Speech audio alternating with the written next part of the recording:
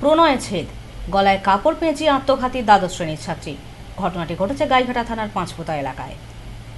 আত্মঘাতী ছাত্রী, মৃত ছাত্রীর নাম দীপিকা দাস ওরফে পূজা। জানা গেছে, গাইঘাটা থানার পাঁচপোতা ভাড়াডাঙ্গা উচ্চ বিদ্যালয়ের দ্বাদশ শ্রেণীর ছাত্রী ছিল দীপিকা। বৃহস্পতিবার সকালে নিজের ঘরে গলায় কাপড় পেঁচিয়ে আত্মহত্যা করে সে।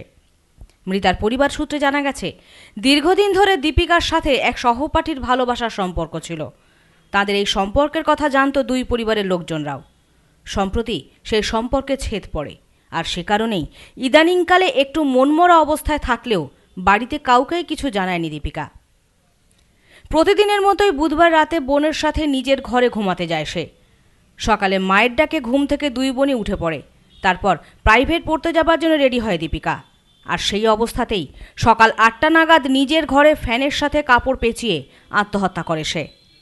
ওই 2-3 দিন ধরে কেমন মন মাথা খারাপ ছিল, স্কুল থেকে এসে ওরকম চুপচাপ বসে থাকতো। তো আমি জিজ্ঞাসা করতাম কি হয়েছে, তো বলছে কিছু না।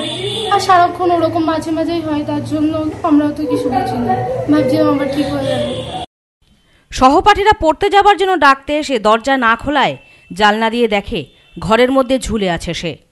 এরপর দরজা ভেঙে তাকে উদ্ধার করে নিয়ে যাওয়া হয় হাসপাতালে। সেখানে যাওয়ার পর চিকিৎসকেরা তাকে মৃত বলে ঘোষণা করে।